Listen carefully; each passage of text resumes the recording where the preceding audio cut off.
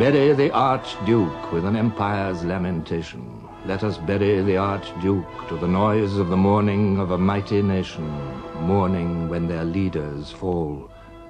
Warriors carry the warrior's pall, and sorrow darkens hamlet and hall.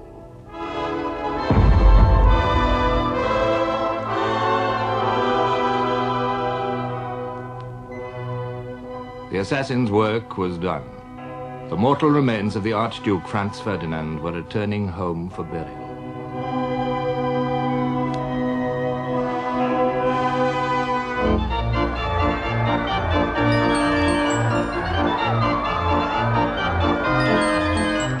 A world on holiday took only passing note of another Habsburg tragedy.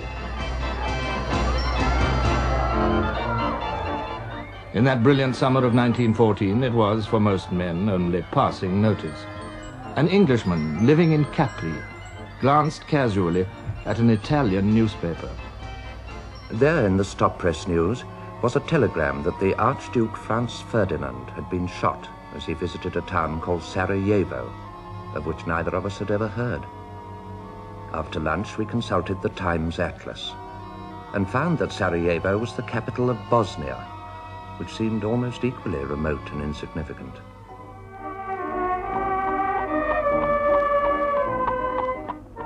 A few days later, the same man, traveling through Paris back to England, bought a French paper at the Gare du Nord. There was an article in it headed Sarajevo, and for a moment, so faint had been the original impression, I wondered where I had seen that name before. Sarajevo, Sunday. After the crime, reprisals. Violent anti-Serb demonstrations have taken place. More than 200 Serb houses have been sacked and their occupants maltreated. Martial law has been proclaimed.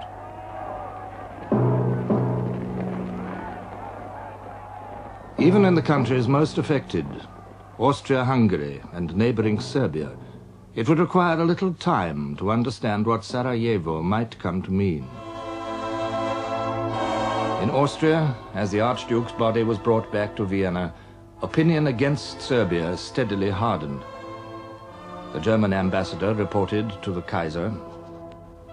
Count Berchtold, the Austro-Hungarian foreign minister, told me today that everything pointed to the fact that the threads of the conspiracy to which the Archduke fell a sacrifice ran together at Belgrade.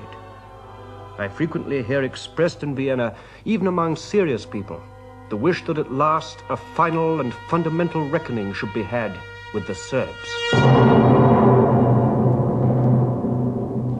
The Kaiser noted in the margin of his copy of the report, "Now or never." 4 days later, July the 6th, he sent a message to the Austrian Emperor. The Emperor Franz Joseph may rest assured that His Majesty will faithfully stand by Austria-Hungary, as is required by the obligations of his alliance and of his ancient friendship.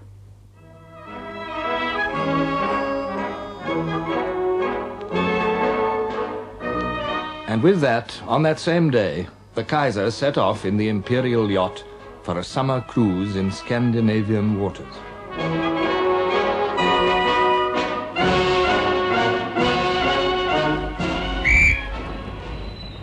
This was the holiday season everywhere, and the sea was calling.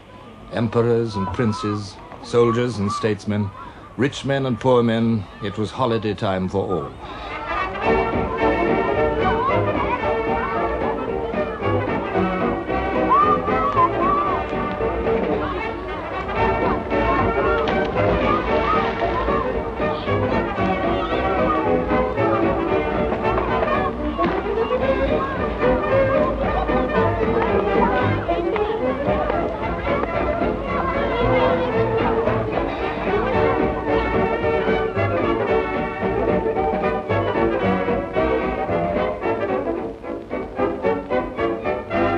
But while they relaxed with summer pastimes, the logic of power was moving towards terrible conclusions.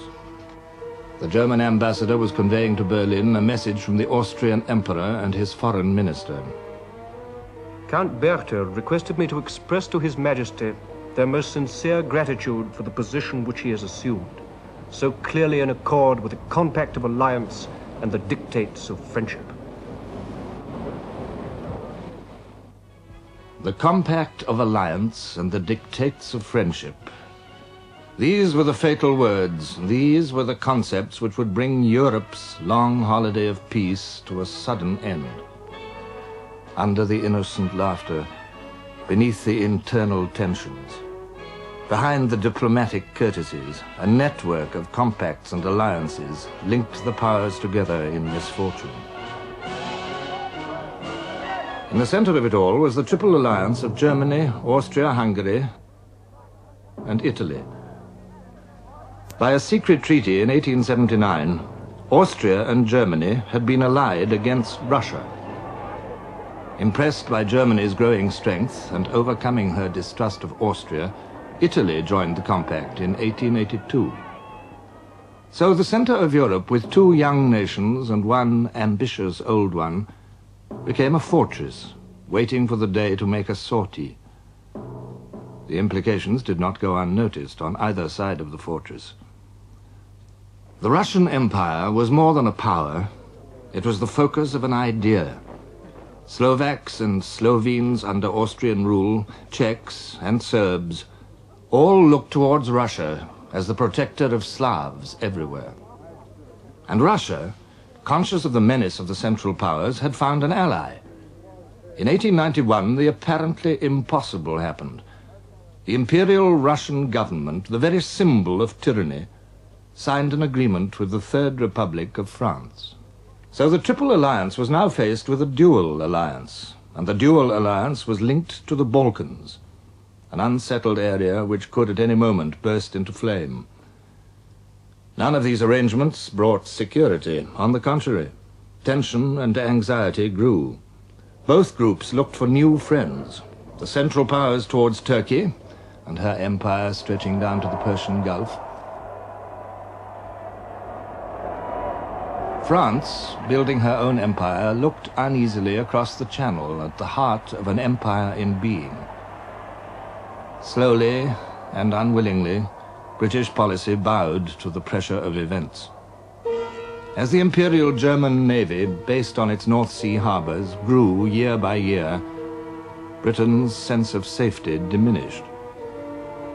Lord Haldane, an admirer of much in Germany, summed the feeling up. We who live on islands and are dependent for our food and our raw materials on our being able to protect their transport could not permit that protection to be threatened by the creation of naval forces intended to make it precarious.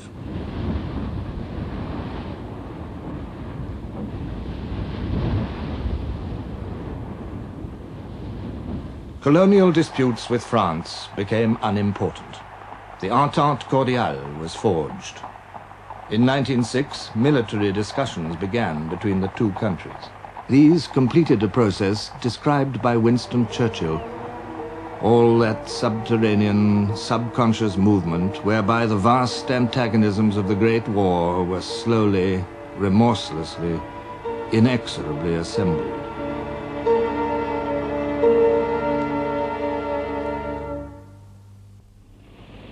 Behind the summer pleasure, as an American writer says, the nations of Europe were like a file of marching prisoners chained together by their ankles, prisoners of national pride and shackled together by treaty obligations.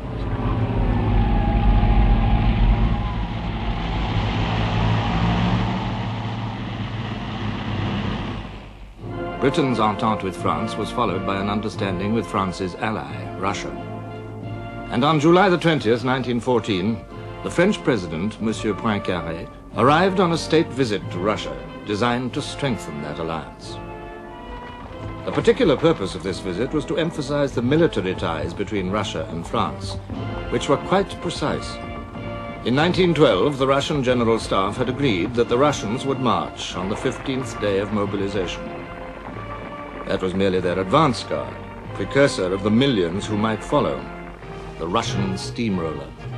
36 divisions of cavalry, 114 divisions of infantry, over 2.5 million men, with limitless reserves behind them. If they could be armed, if they could be equipped, if they could even be mobilized. mostly peasants, the vast majority of the Russian soldiers were illiterate, and many of their officers little better. Few of their generals had studied war. Corruption and inefficiency went hand in hand among their officials. And at the court, there was strong pro-German feeling centered round the Tsarina. She is a cousin of the German Kaiser. She is deeply religious. She hates the fashionable world of the court. She is convinced that all Russia needs is the Tsar, the Church, and the people. Be an autocrat, Nicky, she would say to her husband. The Tsar himself, the little father, is devoted to his wife and children. He is industrious, conscientious, generous, even-tempered, fatalistic, utterly without a will of his own or any understanding of the realities of international affairs. Yet the French visit served its purpose, reassuring both powers. The moment of Poincaré's departure from Russia was being closely watched. By a careful delay of 2 hours, the Austrians made sure that the French party would be at sea before the news broke of Austria's ultimatum to Serbia. 25 days had passed since the Archduke was murdered. 9 days since work had begun on this document.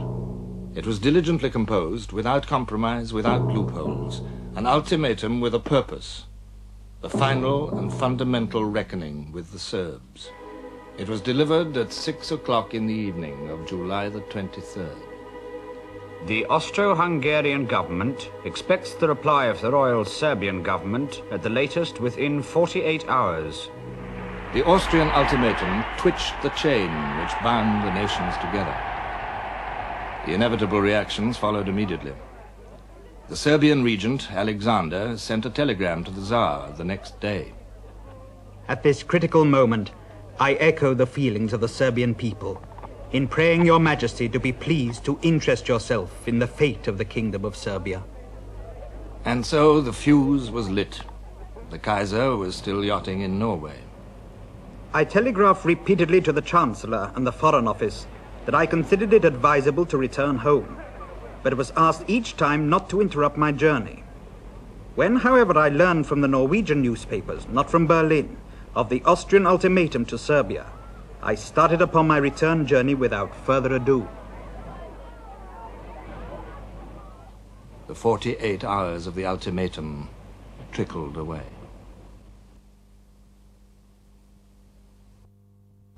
The Serbs gave way on almost everything, and for the rest appealed to Austrian loyalty and chivalry. But the Austrian ambassador in Belgrade packed his bags and left. On July the 28th, Austria-Hungary declared war on Serbia. The Tsar promised the Serbs his support, and on the 29th, Russia proclaimed mobilization along the Austrian frontier. The German Imperial Chancellor, Bethmann Hollweg, instructed the ambassador in St. Petersburg, kindly call attention to the fact that further confirmation of Russia's mobilization measures would force us to mobilize, and in that case, a European war could scarcely be prevented.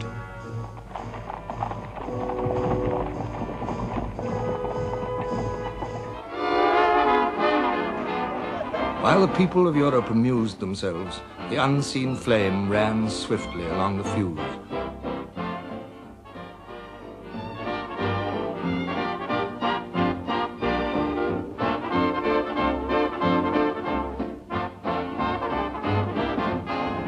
The moment of mobilization in each country was the moment when the war plan took effect. Nowhere was this clearer than in Germany, for Germany had become the prisoner of her plan. The Schlieffen Plan had existed since 1905. General Field Marshal Count Alfred von Schlieffen, Chief of Staff for 18 years, had devoted his mind to one problem: the danger to Germany created by the Franco-Russian agreement. War on 2 fronts, east and west. He assumed that the Russian giant would move slowly. The French might move fast. His answer to the problem was simple: smash the French before the Russians entered the field. So one army, only 250,000 men, would join the Austrians to contain the Russian threat. 7 armies, over 1.5 million men, would fall on France. By sheer weight and speed, they would beat her to her knees in 40 days, and then turn eastward. The difficulty was how to get at France. A strong line of well-planned fortresses lay along the frontier. Von Schlieffen's answer was couched in the grand manner. He would outflank the French. He would march through Belgium, trample on neutrality. Not only that, he would send the bulk of his army through Belgium. A mere handful would face the French along the frontier, and all the rest, over 1 million men, would go for a vast encirclement of the French army. Through Brussels, southwestwards across the Seine, round Paris itself, then eastward towards Germany again to attack the French forces from behind. Now von Schlieffen was dead, but the whole vast apparatus of his plan was poised to move.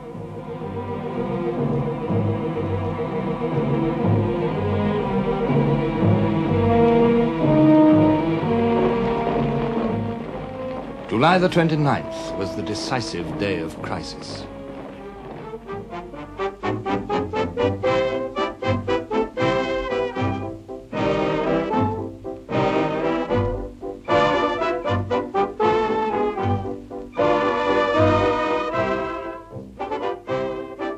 Many things now became apparent. The meaning of mobilization, the powerlessness of individuals, the significance of Belgium. This, above all, was a question for Britain, bound by treaty to uphold Belgian neutrality. But Britain had another preoccupation, Ireland. Irishmen were drilling, waiting, importing arms. The Liberal government, backed by over 80 Irish MPs in the House of Commons, was determined to give home rule to Ireland. The Conservative opposition, headed by Sir Edward Carson, supported the resistance of the North. Ulster Protestants violently opposed a measure which would subject them to the Catholic South.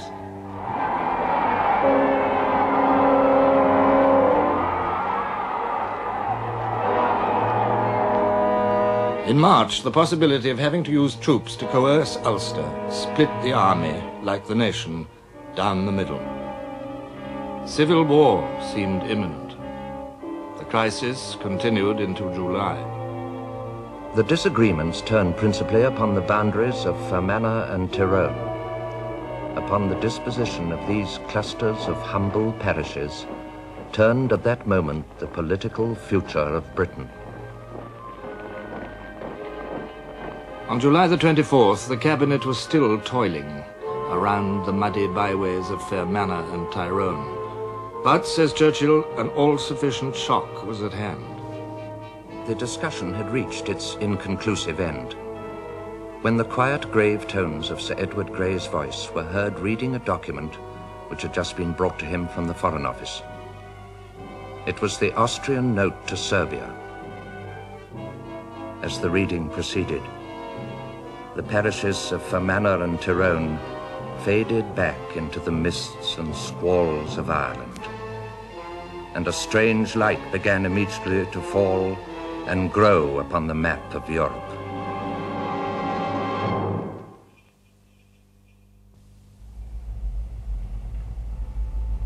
By the fatal 29th of July, even the man in the street had wind of what was brewing.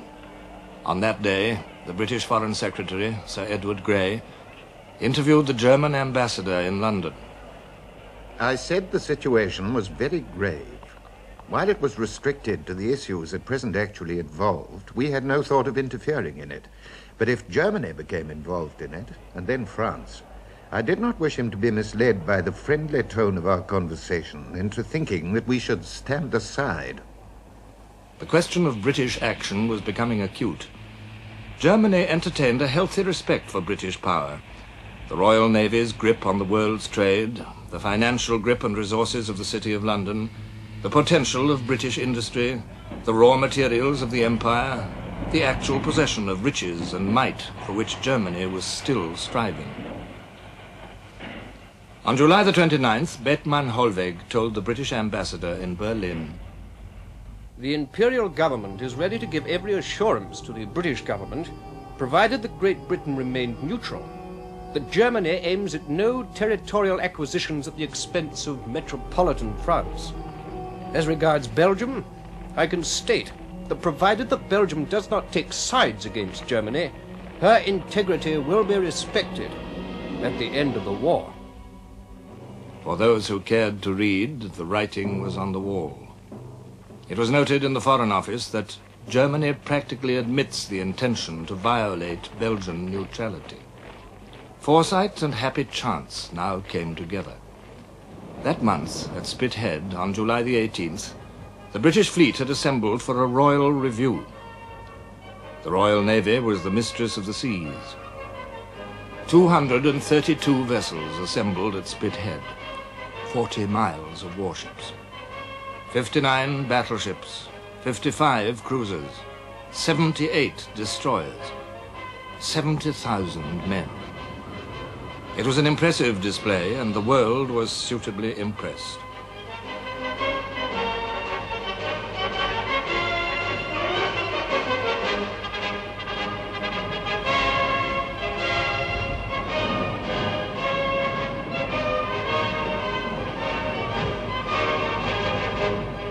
On July the 29th, the fleet was due to disperse. The First Lord of the Admiralty, Winston Churchill, decided otherwise. Admiralty to Commander-in-Chief Home Fleets, July 28th, 1914, sent 5 p.m. Tomorrow, Wednesday, the First Fleet is to leave Portland for Scapa Flow. Destination is to be kept secret.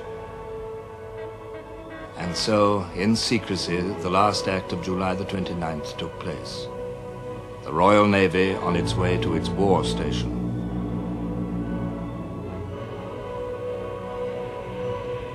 We may now picture this great fleet, scores of gigantic castles of steel wending their way across the misty, shining sea, like giants bowed in anxious thought. 18 miles of warships, bearing with them into the broad waters of the north the safeguard of considerable affairs. The king's ships were at sea.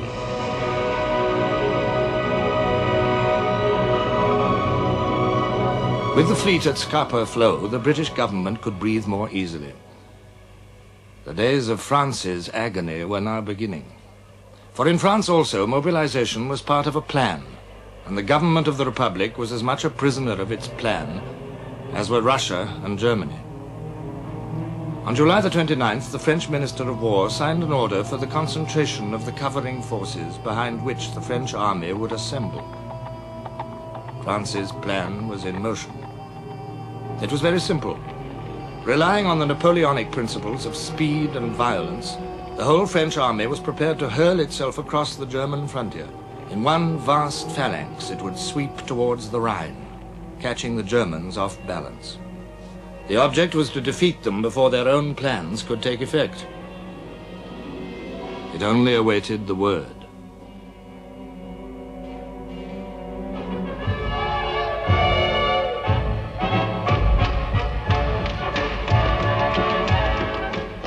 The last hours of July were running out, and Europe's last entertainments with them. British people were still going off for continental holidays. But the flame on the European fuse had nearly reached the powder.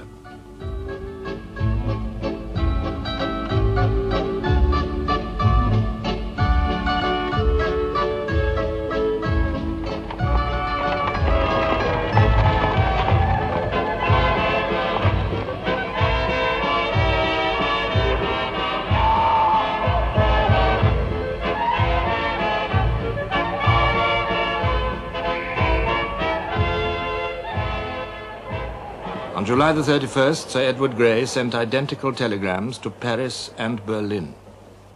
I trust that the situation is not irretrievable. But in view of prospect of mobilization in Germany, it becomes essential to ask where the French government is prepared to engage to respect neutrality of Belgium, so long as no other power violates it. A similar request is being addressed to the German government. It is important to have an early answer.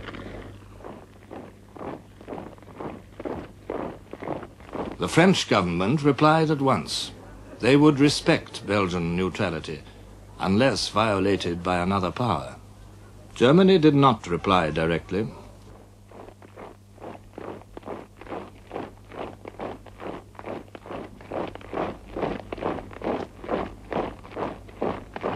Her mood that day was difficult to analyze. A British diplomat in Berlin was watching it closely. The people looked serious, but not in any way depressed. The song Deutschland über alles was continually heard. Otherwise, there was very little evidence of Jingo sentiment. There was a feeling difficult to describe, of something like electricity in the air. In the neighborhood of Berlin, the stations are surprisingly empty. In the suburbs, where one ordinarily finds large crowds, the streets are empty. A serious expression marks the travelers. Certain acts of the German government heightened the tension. 1:45 p.m., Germany declares a state of danger of war, the immediate prelude to full mobilization. 3:30 p.m., the German government addresses Russia and France. Russia is told that unless she demobilizes within 12 hours, full mobilization in Germany will follow. The German ambassador in Paris is told that mobilization means war. France is asked for guarantees of neutrality. Events were moving rapidly out of the control of monarchs and statesmen. The spectre of war was no longer an imagination of cranks, but obvious to all, solid and menacing. In Paris, sensation followed sensation. There was the trial of Madame Caillot, wife of the combative, controversial socialist ex-premier. In this drama of love and politics, a beautiful woman has shot dead the editor of Le Figaro because he had wronged her husband and published a number of his political and love letters. The story of an intrigue almost beyond the novelist's imagination, this trial has magnetized all France. But on July the 28th, astoundingly, she was acquitted of murder. Riots broke out in the streets. Then Jean Jaurès, the socialist leader, was assassinated, and cavalry on their way to war stations were detained in Paris for fear of revolution. Thousands gathered outside the banks. The Bank of France announced that it would pay out no more than 50 gold francs a fortnight to each depositor. In Germany, there was a panic run on gold. All through July, the stock exchanges quivered. The British Chancellor of the Exchequer, Mr. Lloyd George, wrote, "On the 27th, the volume of selling became such that the foreign exchange market in New York gave way. From New York, this breakdown spread to other foreign exchanges generally. It affected Britain to a special degree, since London was the financial center of the world. In the last week of July, there was every prospect of such a crash in London as had never been known." On July the 31st, as war evidently came nearer, Lloyd George told his friend, Lord Riddle, "All the bankers and commercial people are begging us not to intervene. The governor of the Bank of England said to me, with tears in his eyes, 'Keep us out of it. We shall all be ruined if we are dragged in.'" On that day, Friday the 31st, the stock exchange closed. The bank rate went up to 8%.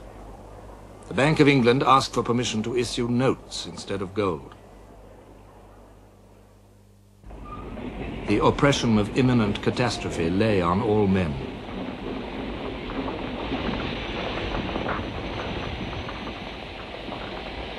During the days that followed, it was as if all the fears and agonies of France were poured into one man, Paul Cambon, the French ambassador in London. On August the 1st, Germany declared war on Russia. General mobilization was decreed in Germany and France. No one doubted what this meant. Paul Cambon bluntly asked Sir Edward Grey, Is England going to wait until French territory is invaded before intervening? If so, her help might be very belated.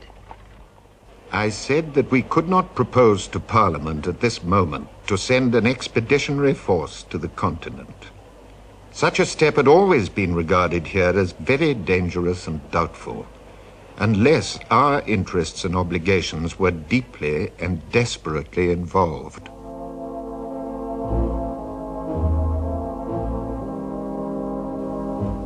In Berlin, the Kaiser had persuaded himself that Britain would remain neutral, and therefore that France would not fight.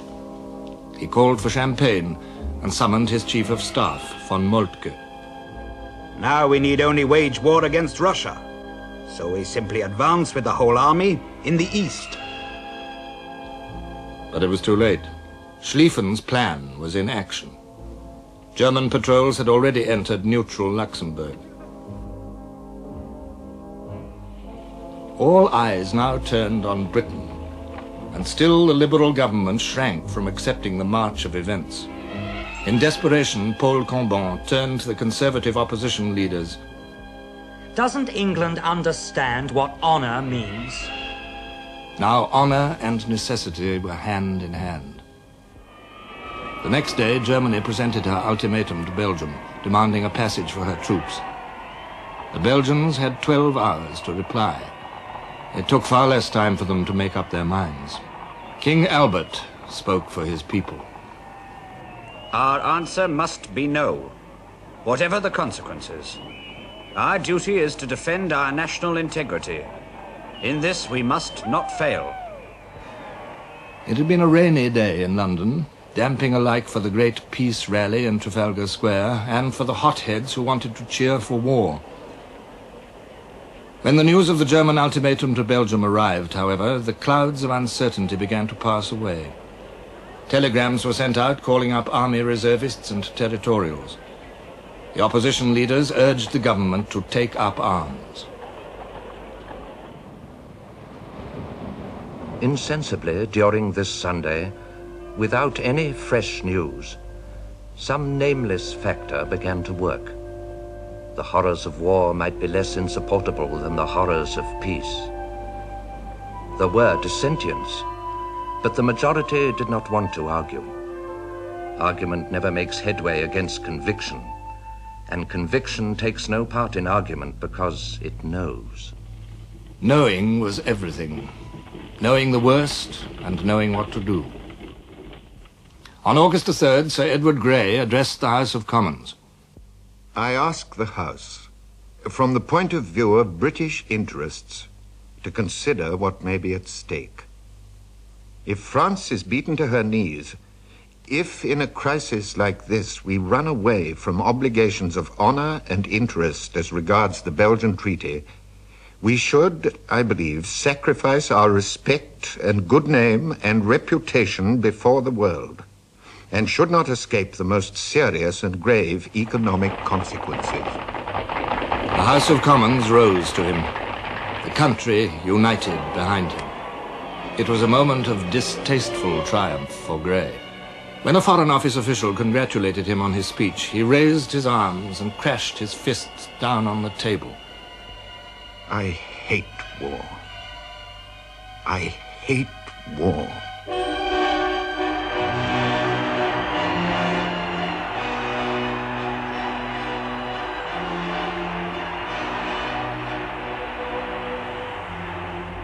God grant we may not have a European war thrust upon us. And for such a stupid reason, too. No, I don't mean stupid. But to have to go to war on account of tiresome Serbia beggars belief. But war was now a fact. The French ambassador in St. Petersburg witnessed the imperial proclamation to the Russian people.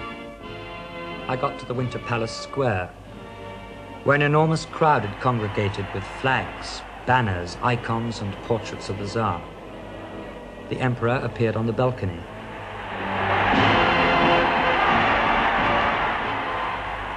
To those thousands of men on their knees at that moment, the Tsar really was the autocrat appointed of God, the military, political, and religious leader of his people, the absolute master of their bodies and souls. Germany declared war on France on August the 3rd. The Kaiser had already addressed his people. This is a dark day and a dark hour. The crisis which is forced upon us is the result of an envy which for years has pursued Germany. The sword is being forced into my hand. This war will demand of us enormous sacrifice in life and money. but we shall show our foe what it means to provoke Germany. The French declaration of war followed at once. It was a lovely afternoon in Paris, but what was the matter? That was the second woman hurrying by who seemed to be crying. Motors whizzed past, driven by men with strained, set faces. No taxi driver would stop. They were all returning to the garages. We turned. There, on the walls of the Palais Bourbon, still wet from the bill poster's brush and shining in the sun, was the order for the general mobilization. It was to be war after all. Britain's vigil was almost over. On August the 4th, the Prime Minister wrote in his diary, We got the news that the Germans had entered Belgium. This simplifies matters. So we sent them an ultimatum to expire at midnight, requesting that they would respect Belgian neutrality. The whole thing fills me with sadness. While the hours ran out in London, crowds gathered in front of the German embassy and along the Mall. Expectation was in the air, an electrical excitement. The whole crowd, solid up to the railings of the palace, was silent, save for a murmur as of bees in a hive. Then suddenly, away to the right, came the singing of the national anthem, and from away to the left, a roar of cheering. Like great winds blowing when they listed, these storms rose and died and broke out afresh.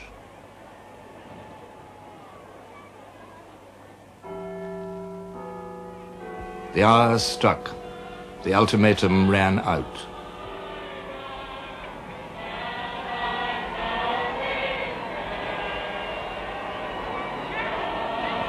Standing at a window overlooking St. James's Park, watching lamplighters in the summer dusk, Sir Edward Grey pronounced the obituary of peace. The lamps are going out all over Europe. We shall not see them lit again in our lifetime.